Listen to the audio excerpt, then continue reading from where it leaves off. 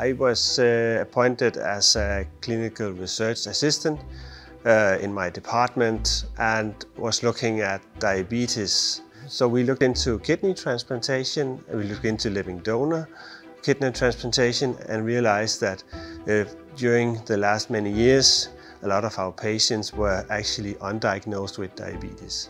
The moment of truth that actually came to me when I realized how happy our patients actually got by being transplanted.